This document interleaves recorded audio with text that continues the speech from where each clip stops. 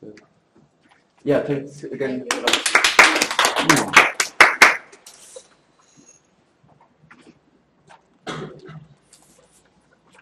So, if I remember correctly, with this is a joint paper, but your colleague was unfortunately not able to come. So let me still quickly introduce that. This is Abdul Halik Aziz, who was not able to come, a researcher interested in critical discourse analysis from Colombo, Sri Lanka. And present we've got Carmen Aguilera-Carnero, okay, lecturer in linguistics at the University of Granada, Spain, interested in linguistic questions ranging from syntax, corpus linguistics, to syntax semantic interface, and now I'm sure we'll hear more about the critical digital discourse analysis. Yeah. Thank you very much. Thank you. So yes, as he said, this is a joint paper, but unfortunately my colleague Halik is not able to come because of some problems. So I'm a little bit sad that I'm here alone because this project is more his baby than mine. But anyway, okay. So we are going to talk about something which was very interesting for us as part of a project we were doing on Muslims in Ireland, and we found some interesting results about what we call the friendly nexus, which is the alternative modeling of Protestant Catholics and Muslims in Irish societies.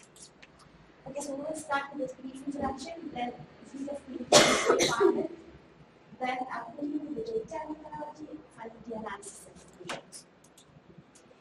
So yeah, as I was talking the other day, so the rise of Islamophobia has seen the increasing class of Muslims as the global other. And this problem has been increasing with the rise of cyber Islamophobia and the advent of internet, and everybody just writing their opinions on the web. However, the question is whether these authorization of Muslims follow a similar pattern all around the world, or there are some differences or particularities in different countries. What is new about the Republic of Ireland, Northern Ireland, is that they were not used to have Muslims in Ireland. Actually, we found many tweets in which people know that there are Muslims in Ireland, and so it's quite a recent phenomenon. So what we're going to try to do in this paper is to unveil this revolving authorization of Irish religious communities in Irish sacred discourse. How either Protestants, Catholics, or Muslims are alternatively other. So we chose to refer to this phenomenon, which is the neologism called frenemy, which is a very common phenomenon from the web. It's a common word from the web, which refers that sometimes you are your friend or your enemy, depending. So I'm not sure, but probably you are familiar with a little bit of history of Ireland.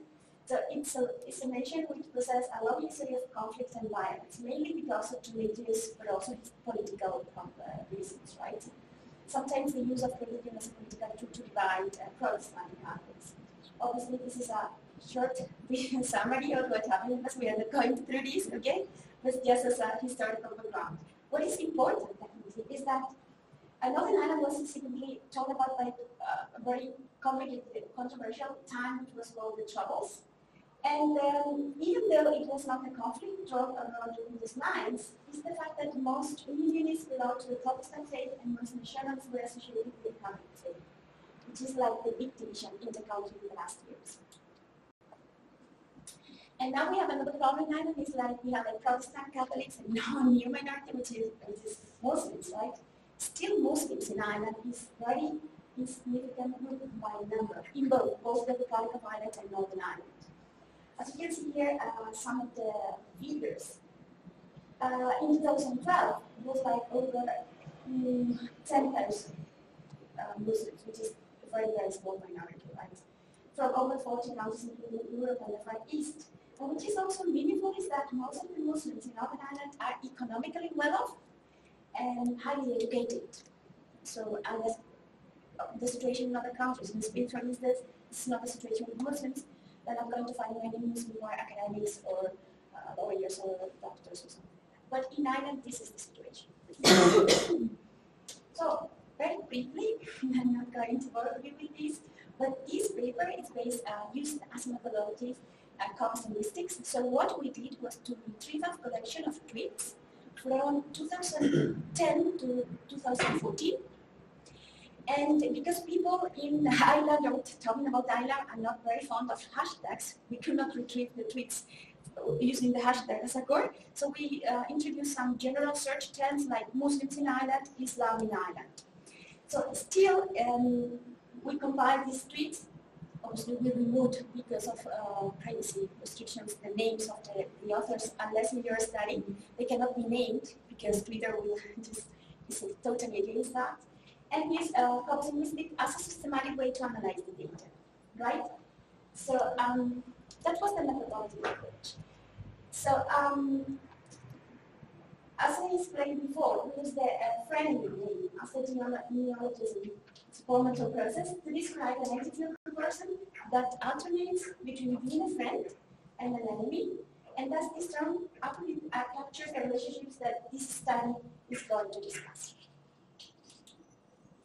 Okay, so we have this corpus of all the tweets from 2010 to 2014, but that was Muslims in Ireland and Islam in Ireland. So we selected as a corpus of tweets which are only based on two criteria. One is that the three parties, Christians, Christian Catholics and Muslims, were depicted in the tweets in relationships where one of the three parties was in an opposition position to the other, or two parties were cast together in the same line with only an implied mention or no mention at all of the other. So more or less the data in the end were like this, right? So we can have like two main categories. Either that only one of the groups is other, or both of them are other. I'll explain.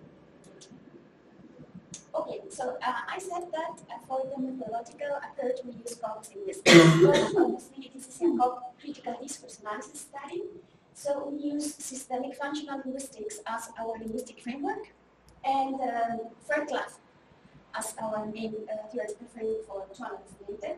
And it was very useful for us to use the work by Martin and White and the analysis of appraisal language, right? So the evaluative language, how tweets are depict the role of Muslims, Catholics, and Protestants.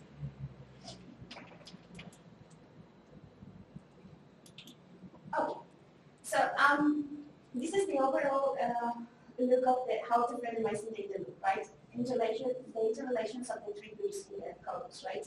So basically, we establish like two categories in which one of the three groups are favored or vilified by the others. And we'll see some examples in a moment. In general terms, before coming into the detailed analysis of the tweets, in general terms, Protestants are by far the most vilified group in the corpus. Sometimes are vilified alone, sometimes in company of others. I will show you in a minute. Muslims were the second most vilified group, and Catholics are the least. the best treated, right? So the most favored groups in the corpus is Catholics. And we will see the examples and you will understand better. Yeah, sometimes happens that they are favored along with Muslims, or with other groups, or alone. So you have here some detailed description of what happens sometimes when some Muslims are the second most favored groups in the corpus, favored in a total of 382 occasions.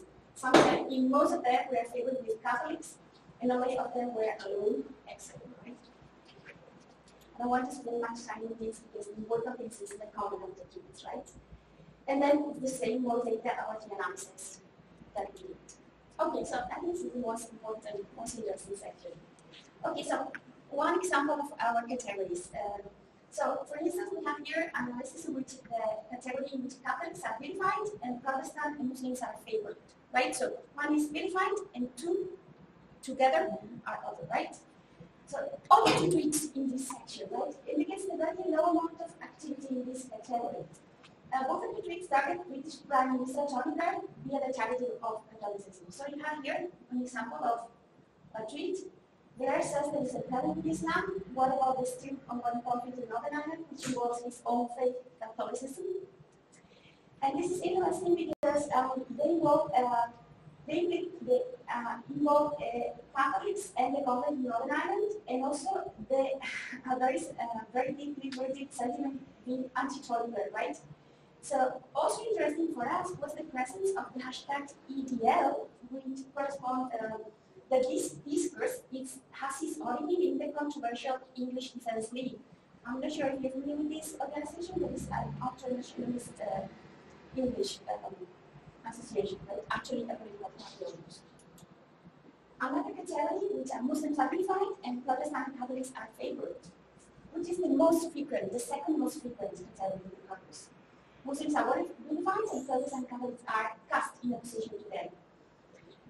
This was mostly expressed in a manner where Muslims are portrayed as the new other in Ireland. So before there was the other could be, depending on the speaker and the context, could be Protestant or Catholics, but now we have a new other who are Muslims, right?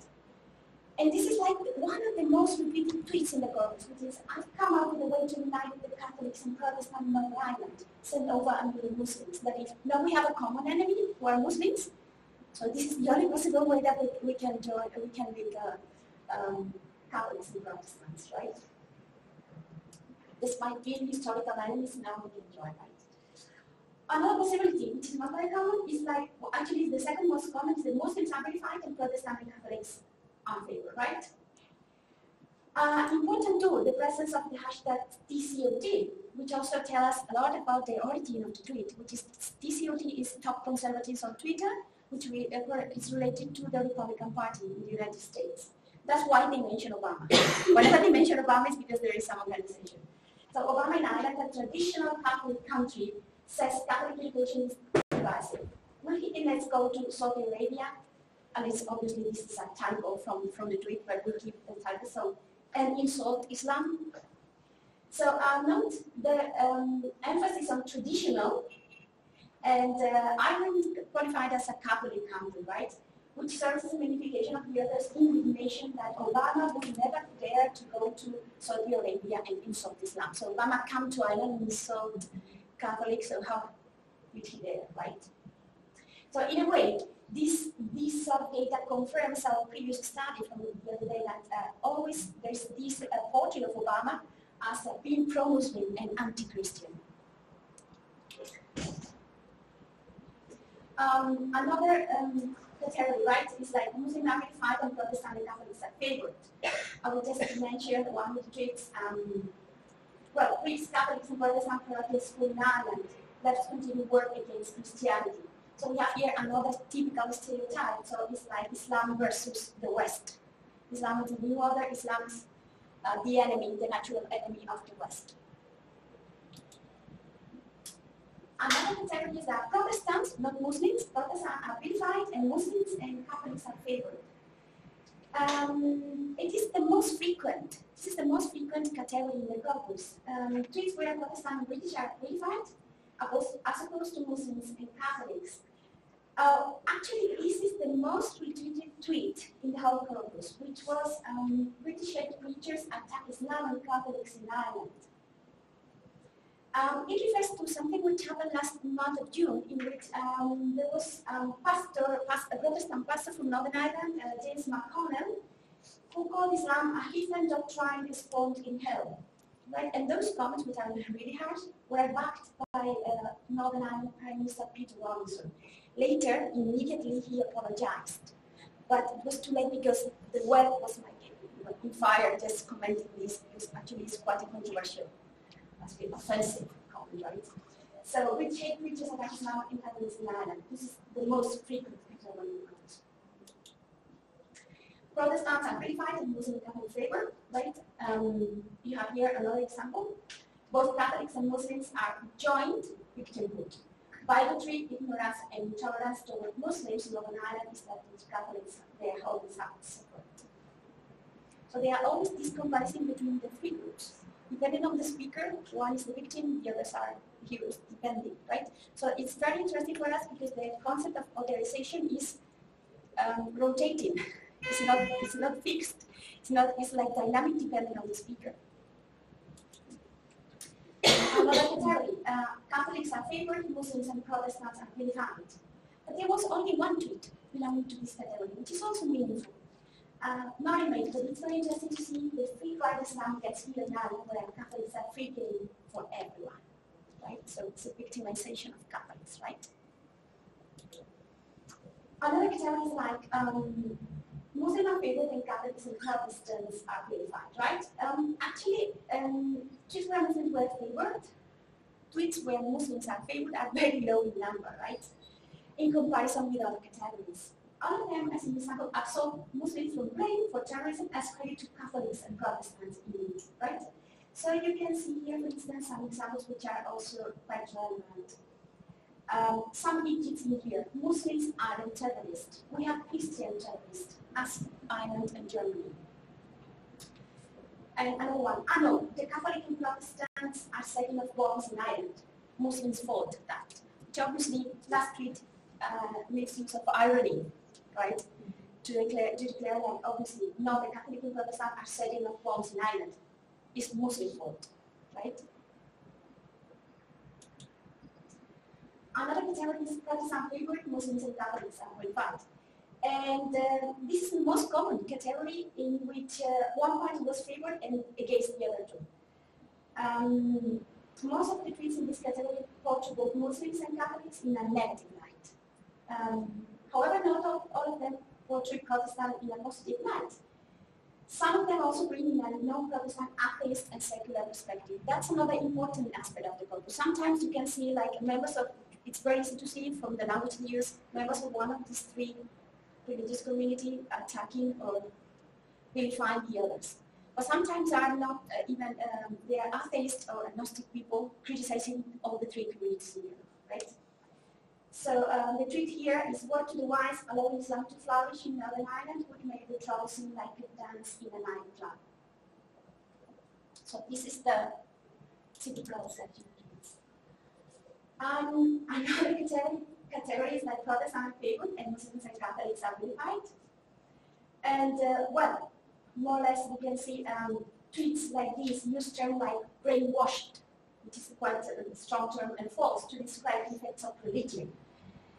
You can understand that the author of these tweets is someone who is not very familiar with religion and actually not very fond of any sort of religion. So he uses this harsh language to refer to people who practice any sort of religion. So unfortunately, in Ireland, there was protests from ignorant people who had been brainwashed by the Catholic Church merely as bad as Muslims' ignorance. Well, Ireland in the false religion of Catholics, but I just read that in 30 years, Islam is to be number 2 religion in Ireland. So both of them at the same level. Okay, so the conclusions. So there is a very clear bias toward favoring Catholics in the brothers. Protestants were also the most preferred of the groups, with Muslims coming a close second. So there's like, if we can talk in those terms, like there's a clear winner, like Catholics are favored. The most preferred is not Muslims, but Protestants. Also, maybe it's because it's too soon, in the sense that Muslims is a new phenomenon. We should wait like for 30 years to see what is happening, right?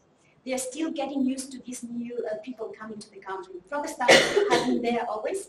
So it's like, let's say, like the traditional enemy, natural enemy are Protestants. So the most qualified groups, and Muslims come to a close second. Catholics were the least qualified by a significant margin. And the fact that most of these favoring occurred with Catholics placed on the same side as Muslims and in opposition to Protestants indicates the sentiment that Muslims as allies in the historical rivalry of Catholics and Protestants. That is, Muslims, the third party in question, is now taken either by Catholics or Protestant depending, so taken as an ally, not as an enemy, right? The unification of Muslims at the hand of Protestants has a sympathy through the comparison of their minds. With a long-standing certain Catholics are seen to have endured at the hand of Protestants. Actually, we found some tweets in which were like, aren't the Muslims the new Catholics? This implies that in the Northern Ireland, with Protestant attacking the Catholics, are Muslims the new Catholics? At the same time, Muslims also appear to be playing the role of the new order. It's and on certain forms, united Catholic and Protestant in mutual hatred. That is, it depends. Catholics and Protestants are natural enemies, unfortunately, through our twins, right? Now we have a new party, which is Muslims. So the only way to unite Protestants and Catholics is having a common enemy, which are Muslims. So this is the situation in Caucasus. Geopolitical concerns and international discourses of Islamophobia seem to be feeding into this perspective. Because we have seen some tweets are written by people who are not Irish. They make reference to the United States situation. But this Islamophobia, let's say international Islamophobia, trend coming into Ireland. Catholicism and Islam are also seen as more in general terms than Protestants. Going by the identification from the anti-religionist and atheist perspective, it's clear that the association of these two faiths with violence and terrorism is far stronger than that of the Protestant faith. So yes, in the Caucasus we still find some of the typical stereotypes that you can find in any of the Caucasus concerning Islam. So the relationship, the straight relationship between terrorism and Islam, or difficulty to adapt to the host culture, etc. Those features appear in the Caucasus. But in this Caucasus, which is really genuine, is that there are three parties in question. Right? It is not Christians versus Muslims, Jews versus Muslims. Now we have Protestant Christians and Muslims. The second confession of the Protestant faith with England and Britain and Catholicism with Ireland. It's not only the problems deeper than that, because Protestants usually go with England and Muslims go, and Catholics go with Ireland. And Catholics and Muslims are generally seen as victims and are seen to unite in solidarity against Protestants, British, and Germany. That's true. So let's say that Catholics, obviously, we were talking about the most favored group in the Caucasus, but also Catholics are the most favored, and also they are perceived as victims if you compare with the situation of Protestant and England, right? And so that's all.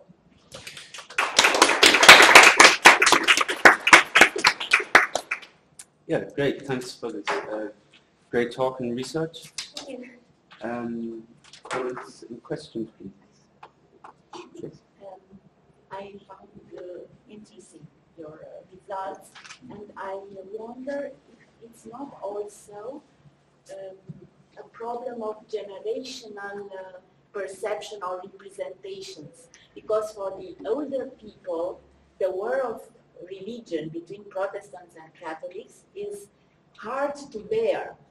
I remember the articles written by the Irish press during the IRA attendance and things like that. So for people having such an experience, I think there is this split between Catholic and not the Muslims.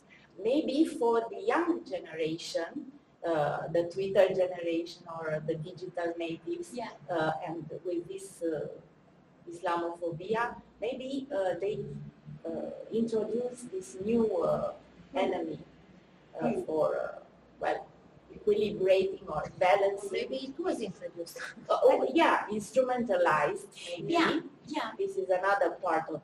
Yeah, but that would be I think interesting. it would. But you could not we cannot know exactly such an element some problems about with the that. age of exactly. Some problems with that is like we can retrieve with our software. We can exactly know the place where the tweet was written. Yeah, but no more data. Yeah. Sometimes they use fake profile, fake name. So even though if we try to ask these people, this is for study. Can I get your name, your age, your nationality? We are not 100% sure that they are going to tell us the truth, right? That's another problem. And what you say is totally, we agree. Because it's the same problem for the old people in France and Germany. They can't forget. Exactly. It's true. It's also that Muslims arrival in Ireland is quite a new phenomenon. Actually, as I told you, there are many tweets who say, but there are Muslims in Ireland, like, I didn't even know that what are they doing there? Yeah. This is not the place for them. And you can see still there are a very small minority, maybe 10,000. It's very small minority. But it's true that Islam is expected to be the second most popular religion in Ireland by 2030.